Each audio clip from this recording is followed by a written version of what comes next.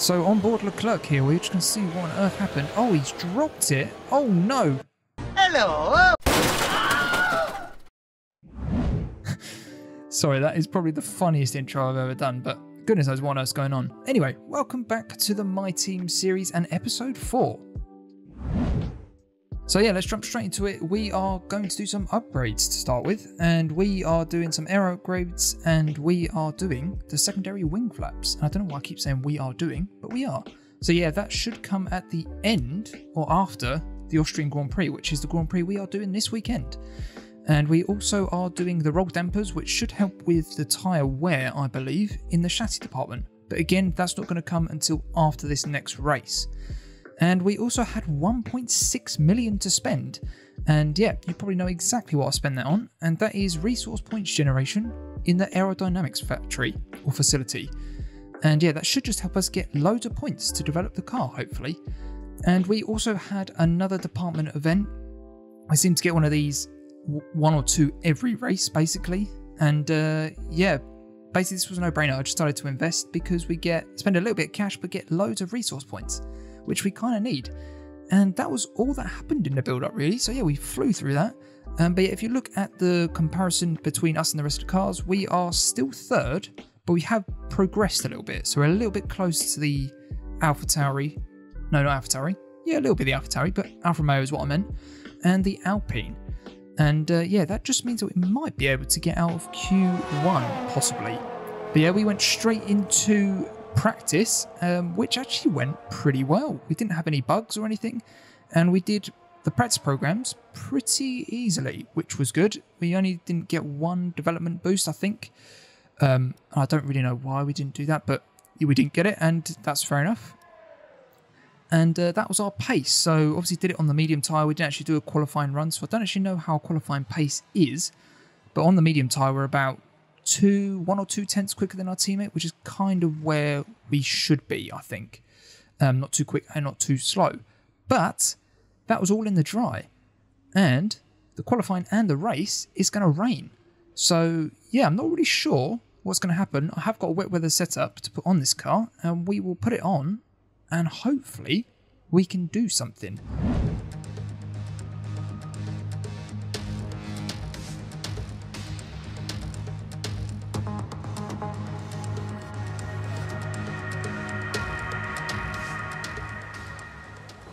And here we are, and it is absolutely pouring it down. And yeah, we completely botched the first lap, the first attempt, as we went sailing wide. Pun not intended. But yeah, second lap was a little bit better, and we're just going to go through it now. So yeah, the first rule in wet weather is just keep it on the track. So just take it nice and chilled, and don't try and do the fastest lap you can. Just try and be nice and chilled and just get the car around the track, which is kind of what we do in this lap. It's not blisteringly quick, but you know, just keeping it on the track is the main thing. And you can see we're already starting to improve on our first lap. So we're up, what's that, nearly a couple of tenths already, just by being a little bit more cautious. But yeah, it is proper wet at the moment. I'm not sure if it is drying out or not. But that is one of the Hasses in front of us. Hopefully they don't hold us up too much, but they shouldn't do, as we're up nearly 3 tenths now. So yeah, going through the middle section now. And we are, well, you see, we could have gone a lot quicker there. We actually lost a little bit of time, so we didn't push it as much. But as I was saying, just try and do the first lap. Just try and keep it on the track. And then we'll probably go out again just to try and see if we can go a little bit quicker. But we're much quicker through that part of the track, as we are up nearly 4 tenths. So yeah, a little bit slower there. And I think we're quite slow through here as well. But it is quite twitchy, the car. So the setup seems okay. And that is a 1:14.5. But I definitely think we could go quicker. And after everyone's lap, yeah, we are currently 18th with our teammate in 20th. And he is about 4 tenths slower than us. So that is quite a big difference. But obviously we've had 2 attempts to his 1. But yeah, at the end of that, the track did start drying out a little bit. So, you know, it was time for inters. So we should go quite a bit quicker. And if you look in the top right hand corner there, we have timed this to perfection, basically. So we are one of the last cars over the line, which means that we should get the most improved track. I don't know what I'm trying to say. So the track's constantly improving, and we should get the biggest benefit from that because we're the last cars to cross the line.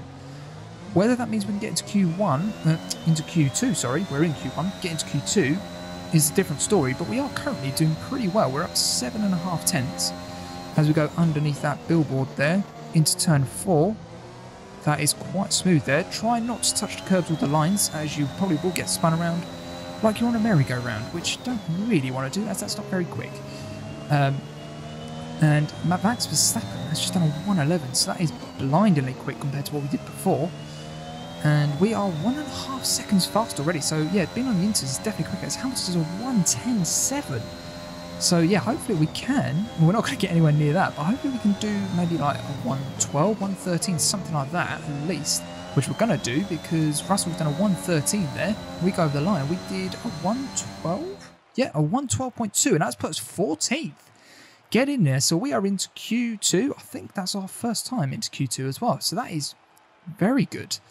And I think that's more just taking advantage of the drying out track. As our teammate was about 8 tenths slower than us and only qualified 21st. So that's quite disappointing from Pedro, but you know, I think that is either setup or just the fact that the track was drying out.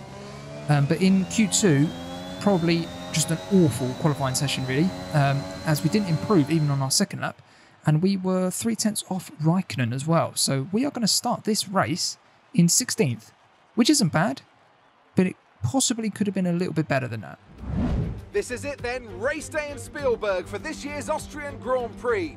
Not long to go before our drivers hurtle off the line and into the first turn, the Niki Lauda curve, as it was renamed in 2019 in memory of one of Formula One's most beloved figures. Let's run you through the driver grid order for today's exciting race. Lewis Hamilton lines up on pole position and Valtteri Bottas will line up alongside. Looking at the rest of today's grid, we have Ricciardo, Verstappen, Lando Norris and Perez, Leclerc, Sainz, Vettel and Fernando Alonso, Gasly, Tsunoda, Lance Stroll and Ocon, Raikkonen, Wang, George Russell and Nikita Mazepin, Giovinazzi, Mick Schumacher, Piquet and Nicholas Latifi.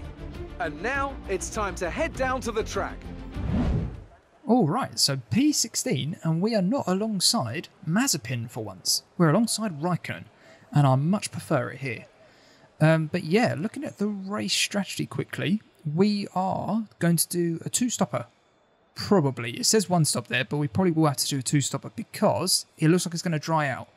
And that sun probably means that it's going to dry out more than it did last time. So I think we will have to do a stop to go on the slicks. But we're also going to need to do a stop to go on to a fresh pair of inters, so I have decided to do that earlier than it suggested, just so we can possibly do the undercut. But anyway, let's see if that happens in the race.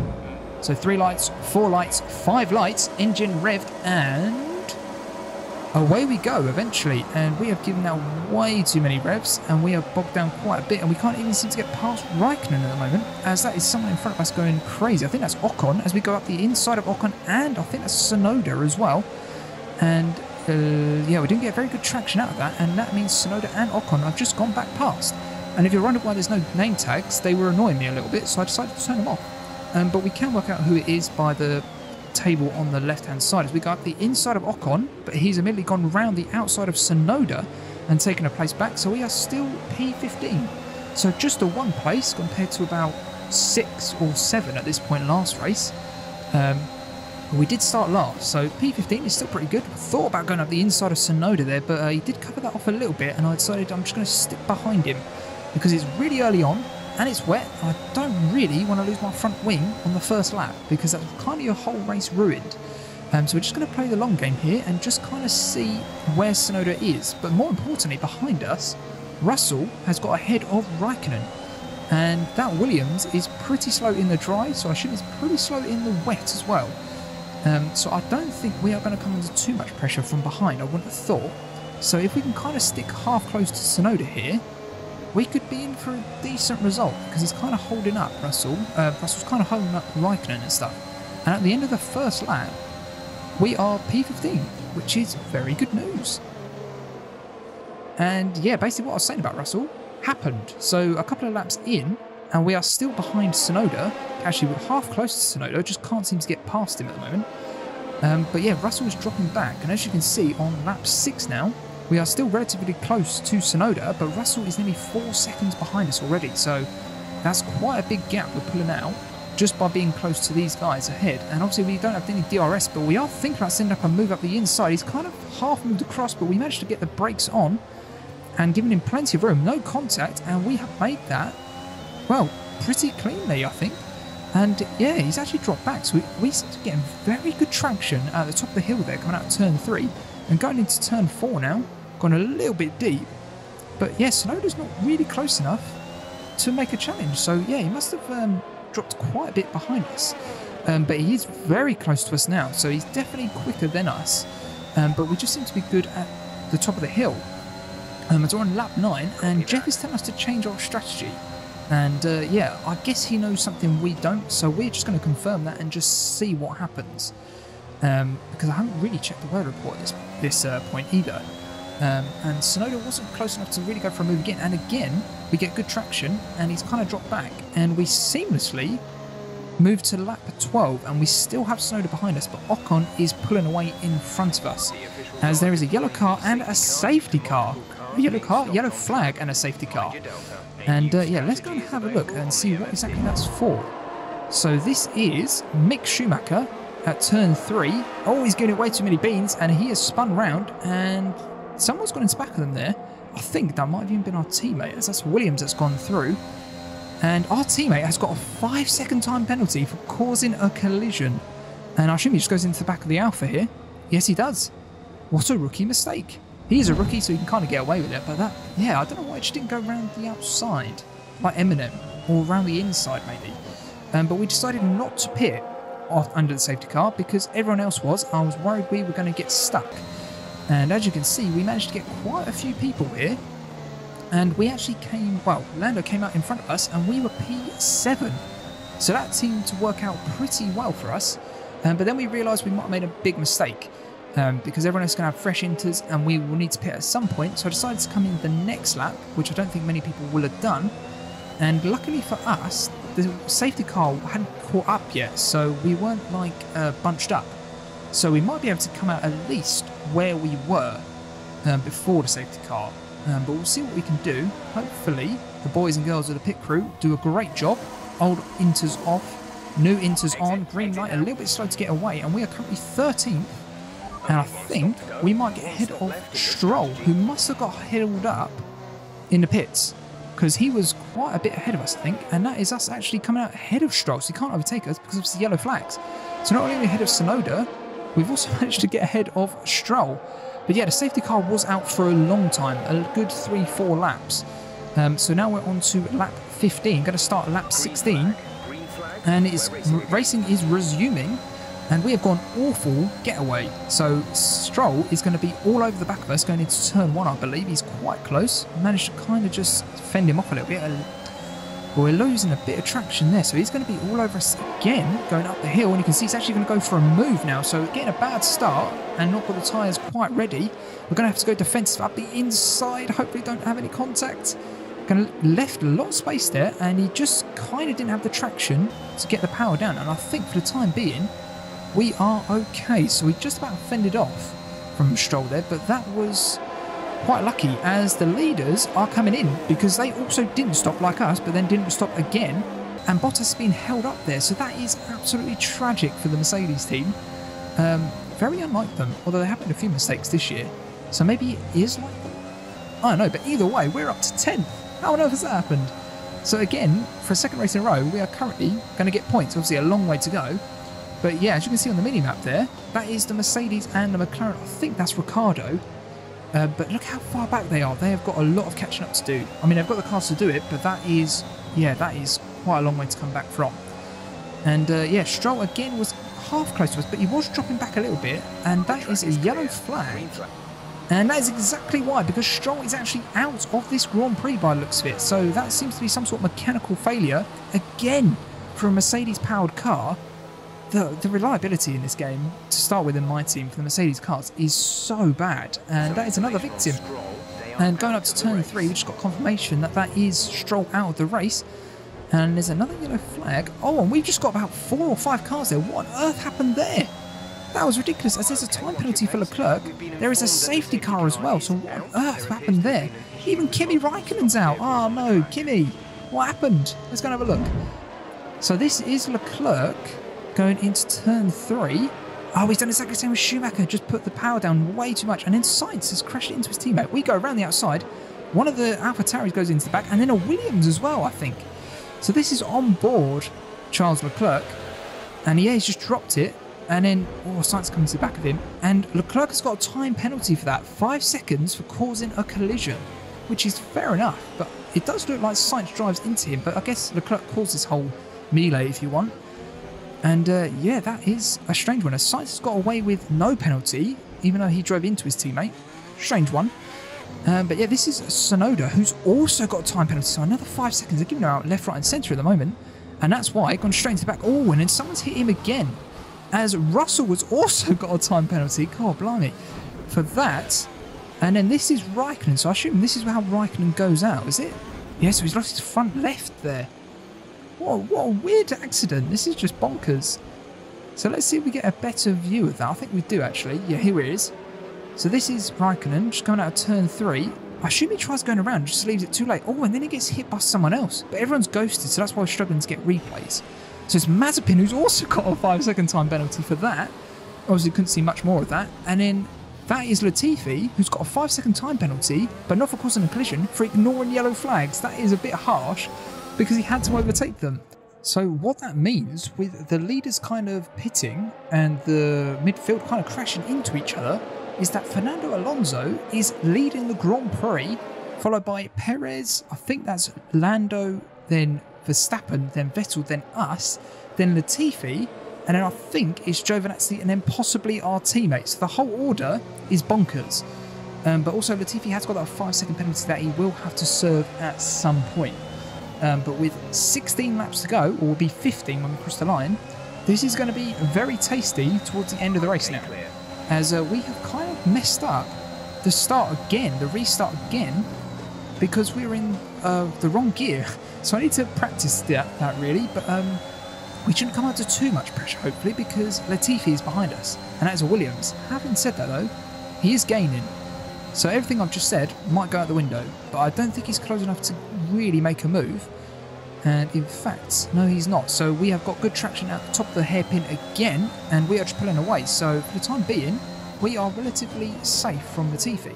And next lap, we are 1.5 seconds ahead of Latifi, so we shouldn't have to worry too much about him, as he's just holding everyone up. But we are pretty close to Seb now as well, who's gone quite defensive, almost went on the grass there as he's taken the inside line. We're going to have to try and go around the outside, just carry a bit more speed. Are we going to do that? I'm not sure. Seb's had a little bit of a moment there, so can't get the power down. And we've got to round the outside, and I think we've made that stick, as he is about 2 tenths behind us now. So yeah, somehow we have made that work, because that Aston is definitely quicker than us in normal trim. But with the wet weather set up, maybe we are quicker, because we did get past Stroll as well. But yeah, as soon as it starts to go dry, I assume Vettel was going to be flying. But even when it wasn't dry, he was still all over the back of us, going into turn 3 again. He's only 2 tenths behind us. He's not quite close enough to make a move, although he has set one up the inside now. Just about get the power down, and I think we've got enough power down to kind of see him stay behind us. I say that, again, he is pretty close. Is he going to go around the outside this time? I think he is. You can see his front end plate there, giving him plenty of room, but he's not quite taking it. And again, we just about hold on. But yeah, he's much quicker than us. So the fact that we managed to get a good traction coming out here, so this is the next lap. He's also sent one up the inside again, but we just managed to get more traction down due to the setup. And that seems to kind of be enough. Just about, because he's not brave enough to really attack us here. We did quite a defensive line there in the middle of the road, so he didn't really have anywhere to go. And yet again, we have kept Sebastian Vettel behind us. So I'm not sure how much longer we can do this, because it is starting to dry out as well. So he gets quicker every lap. But with, what's that, 12 laps to go, 11 laps to go, DRS has just been enabled. So that basically means, like last time, it's now safe to go onto dry tyres, basically, as DRS is enabled. So yeah, that's exactly what we're going to do. But with Jeff talking so much, I couldn't actually tell him that I wanted to box. So we have come in on the grass even, not knowing if there is going to be a pit crew. And I quickly had to change that down to soft tyres, new soft tyres. That will hopefully see us to the end of the race, although seeing the other cars put in on medium. So we may have made a little bit of a mistake there. Come in, take the inters off, and the softs are on, and away we go. And I think we have got ahead of Vettel there. In fact, I think that is also a Mercedes. Somehow, the Mercedes were quite far back, but Mercedes has got in between us and Vettel. And we are now on the dry, slick tyres. And I think we are going to be a sitting duck. And the next lap, in fact, that is Lewis Hamilton all over the back of us already. Now we're on soft tyres and he's on mediums and he's already got past us. So that Mercedes, ooh, I thought we were going to go into the back of him then. Managed to just about hold on as it's still quite slippery. But the soft should give us the most amount of grip in these sort of uncertain circumstances. And yeah, so Lewis got past us, and then on the same lap, Vettel is so much faster than us in that middle sector, and he's going to send one up the inside, I think, on a penultimate corner, as he has done, and he's literally just sailed past us. That is way too easy, so we are starting to struggle now with this wet weather setup, because we've got softs on, and they're still flying past us on mediums, and I know they're much quicker than us normally, but even so, that's a big difference, as we have missed our braking point, gone a bit too deep, and Vettel has just gone away in the distance, and we are immediately coming under attack from Ricciardo now. So this is for 6th place. We have now moved down to 7th as Ricciardo has got us. Going into turn 3, hopefully we can kind of just sail around the outside possibly. No, we're going to do a switchback, as Crofty would say, and actually we have got a lot of traction there, and we have managed to get past. We're back up to 6th. We're going to go quite defensive. We've even got DRS and we're not pulling away. So it shows how fast that McLaren is. Going to take the inside line. He's pushing us a little bit into the inside. I don't think we're going to be able to be a match for him here though, as he just got more traction and speed, and that is Ricciardo ahead of us.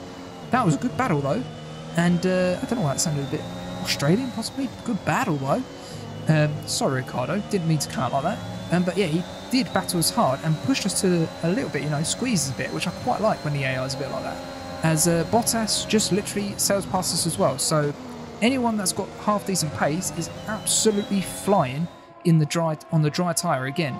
And not only that, we then come under attack from Gasly now as well. So we are literally falling like a stone in water. And he's trying to go around the outside into turn 4. We're giving plenty of room. Side by side, we still have the inside. We're going to have the outside this time, so he should get past us here.